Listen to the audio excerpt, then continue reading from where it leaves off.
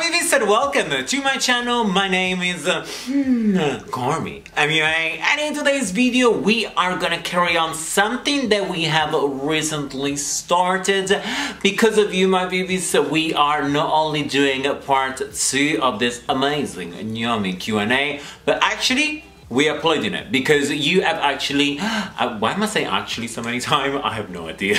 You have requested me, you have commented, you wanted the second part, and the second part is here. Now, if it's the first time you see me, if it's the first time you click on this video, I will leave it down into the description, part 1 as well. I feel like maybe we should start a playlist. I don't know, I have so many ideas and I cannot wait to even hear more of your ideas, because we are gonna make this the best content ever and I need your help. So as you guys probably have seen from the first time, we were talking an intro that was like long for forever.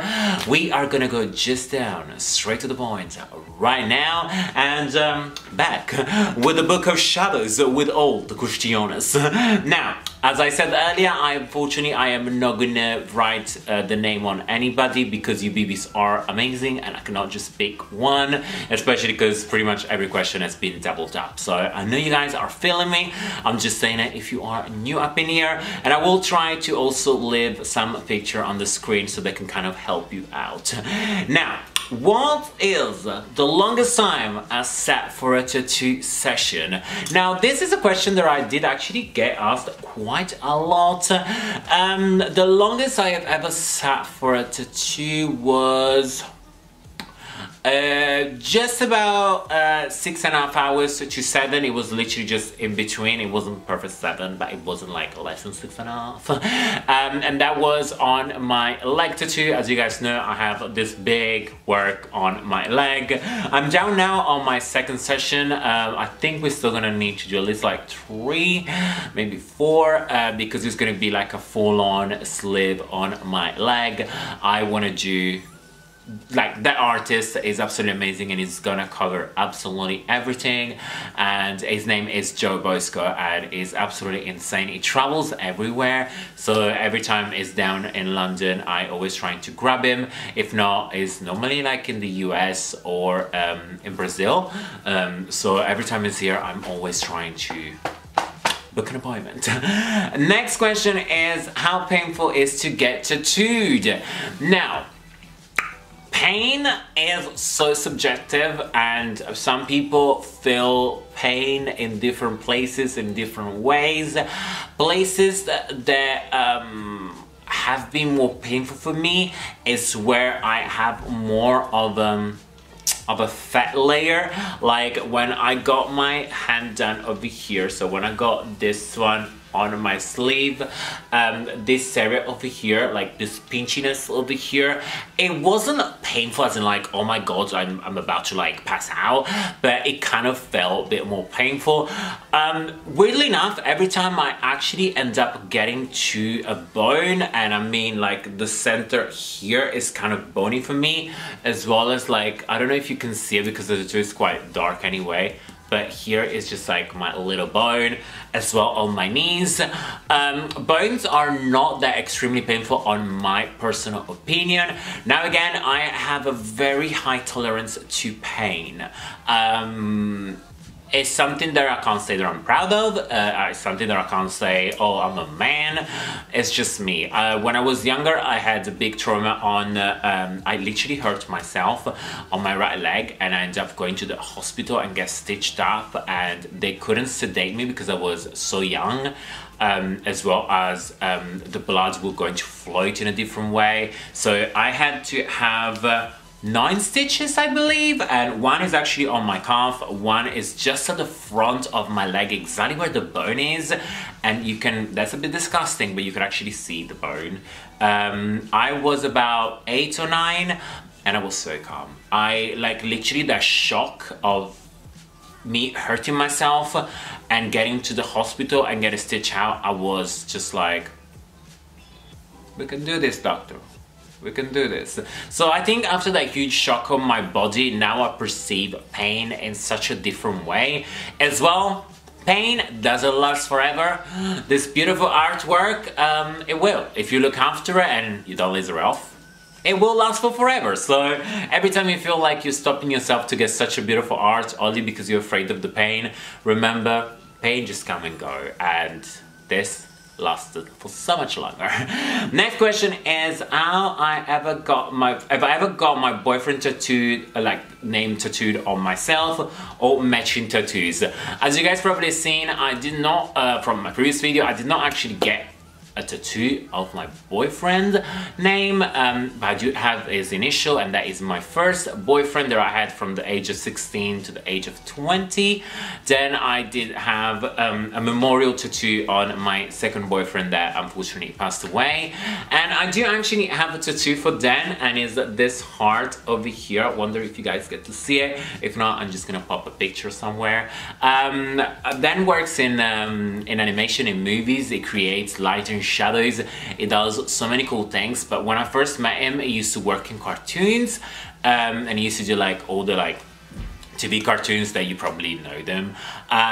So I wanted to have a heart to represent him, but I wanted to be pixelated because it was all about his pixel and making things happen. And now he's into movies, now works in movies. I need to upgrade that, but I really love it. So I wouldn't particularly have a matchy tattoo with somebody, but I have in the past. Next is, have I ever got a match tattoo with anybody? Okay, we need to answer this question. I have two tattoos that they're kind of matching. The first one, as you guys know, I got my sister name tattooed on my chest. She has exactly the same, but with my name, and she has it on her wrist. So that kind of a matching tattoo, like we got it at the same time, we got it for each other, but it's not exactly down to the T. And the only one that is completely matchy is actually this. I was telling you about this tattoo on the previous video, and it was all about like me, myself, and I do stick and poke tattoo. At the time, I used to date girls, and I had a girlfriend, and we wanted to have something to just like look at each other. We were young, we could not afford a ring, we just wanted to be cool and edgy. So we I ended up actually doing both of our tattoo, if you can call them like that. It's so small and it's so like old that like you can't even read anymore, but literally it's like an half circle. One is white, one is black. It's not a yin and yang. It was just cool to just do a black and white circle. Once we actually break out, how do you say it? We split. We were not together longer. We're still friends though. We still keep in touch, not as before that we used to like make up tongues, but we know each other. I made two lines to go into different directions, so she went on her beautiful love story. Now she has an amazing family with a cute little kids, and I went with mine, and I left the country, and I'm here with you, and you're all my babies. So yes, not exactly matchy, but pretty close. Next one is, do all my tattoos have meanings? No. The majority of them, they do, and if they don't have a meaning, like if they were not like a memorial for somebody, something is in my throat, and it's not what I wish it was. So, some of them, I just really like the art. Like for example, this one over here is a pink shark. I don't know if you can see it. I'm so terrible in doing this. I promise you I'll learn. This pink shark, I just love pink sharks. Like, well, I love sharks. They are one of my favorite animals. But I didn't want it to have a traditional like off-white, grayish, white shark kind of look. I want it to be pink. So, does it have a meaning? No, I just like sharks. But then I have tattoos that they actually do have a huge meaning. For example, let me give you another one. Which one does have a big meaning? Well, the keyhole, they kind of do have a big meaning. They represent my mom and dad. They represent the way I see them. Now I don't want to get to like too dark of a detail, but I always say for like a big part of my life, kind of like two closing doors. there I did not have keys to enter. That's very poetical. But they were very supportive, but we were not like the best people to talk to each other. I did not have that close relationship. So for me, there were always closed doors. Now, as the time went on, and now I'm getting like a little bit wiser, a little bit older, our relationship, specifically with my father, is very, very close. With my mother, is still a bit like up and downs. I think there is always gonna be a layer between us, and it's hard to kind of like break down to it. But yeah, I think like as I'm getting older, I'm starting to appreciate more a lot of things. So yeah, so back to the question. Some do have a meaning, some they do not. Next one is what kind of aftercare do I do on my tattoos? Now, this is one thing that you will learn with your body, and as well as are you getting tattooed to get different aftercare. I personally love dry healing. Now, dry healing is pretty much what it sounds like. You are just letting your tattoo breathe without adding any kind of like creams or substance or anything. Substance? Can you add substance? I don't know what I'm talking about.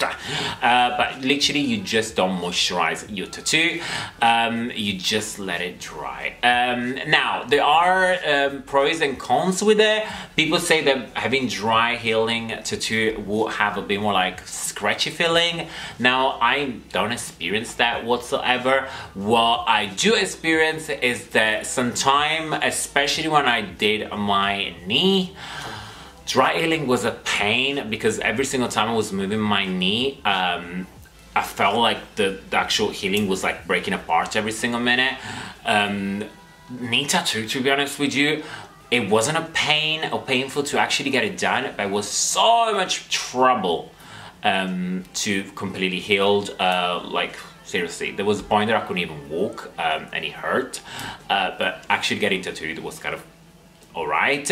Now, I do want to say I actually kind of like made a diary, like I filmed every single step when I got my hand tattoo, because I was planning to do a video, then I put it on the side. But if you guys want, I have footage from literally from day 1 till day 10, and it's all about how I dry healed my hands.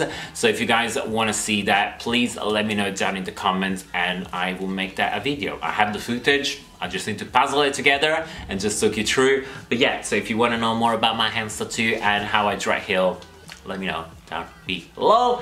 Next question is favorite tattoo artist. And I know somebody was also asking me if I always get tattooed by the same person as well. I don't get tattooed by the same person because I love artists to take their own spontaneous like approach with things. I had artists that they've done multiple tattoos on me. The majority of my right arm is done by Chico Melo, and I will leave some of the Instagram as well scrolling down. He done my big octopus, the lady, the dagger, this beautiful man on the side over here. He also done this gorgeousness on this side here, as well as these beautiful legs. And this one was a collaboration with his girlfriend. She designed it and he tattooed it for me. So yeah, he has done a lot of work. Then I have Jimmy, and Jimmy is absolutely incredible. He's the one that actually done my hand tattoo, as well as is working on my chest tattoo. And this one is gonna be a work in progress because we're actually taking this to the next level. Is actually gonna go down to my back. It's gonna come out again through my ribs and go down to my stomach. So that is something I'm really looking forward to. Then of course I have Joe Bosco. That is the guy that is doing my left leg. And other one, they were kind of like a bit piss and take and everything. I did have Caris as well. That is so cool. If you're looking like, to be honest with you, I will leave it down in the description, all the people that actually tattooed me, their Instagram, so you can go and shout them out. Leave them some yellow hearts, say that Carmi sent you. That would be cool. but he did the pink shark, he did this beautiful man over here holding a pipe, and also he did my keyholes. So yeah, I got tattooed quite a bit by different people, but there are some that are on my bucket list, and I will leave it all here, like some scrolling Instagram. I think their art is absolutely beautiful. I do have, I have contacted some of them, and I might gonna get tattooed by them, and I'll keep you up to date. So that is super exquisite excitement. And last question is, that probably is super fitting, do I have any future tattoo plan? Now, as I was explaining to you very quickly, Jimmy is gonna carry on this beauty through my back. So imagine it's gonna go down the shoulder blades, move to the front where my ribs are, and then going down to my stomach. So that is gonna take probably 4 to 5 sessions. So that's gonna take probably like half a year to be completed, only because you don't want to rush some tattoos, but if we can, I would love to have it done before Christmas, but I'll take my time. As well as Joe is going to carry on my leg. Now, my main plan with my tattoos is I actually want to have my left leg all black and grey, and have him just do a full sleeve, and he's doing an amazing job, so I'm super excited with that. But then I want to have on my right leg all colors tattoo, or tattoo that are very bright and colorful. So that is another project. I want to get this leg done, as well as I am talking to one of the artists that I really want her to tattoo me, to get my next hand tattoo, so that I can have 2 gorgeous hand tattoos.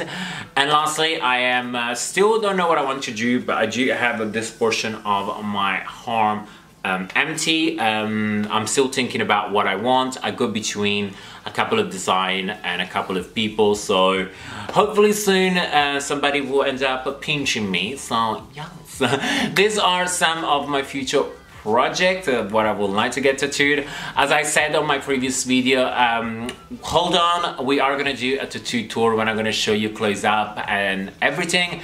I'm just getting a few more before I do that. I have some appointments coming very soon, so yes. Anyway guys, thank you so much for being here for the second part of this tattoo Q&A. I hope you guys really enjoyed it. I had a lot of fun to just sit down, chill, talk with you. Please let me know down in the comments below what you want me to do next. Make sure that if you want me to actually work on uploading the video about dry healing my hand, you need to tell me, as well as give me a good thumbs up and say subscribe, and of course if you can, please share this video. Help me reach the BB family that we love and deserve, because we are the best family out of the internet. And always remember, like if you like, hate if you hate, and until next time, you're welcome.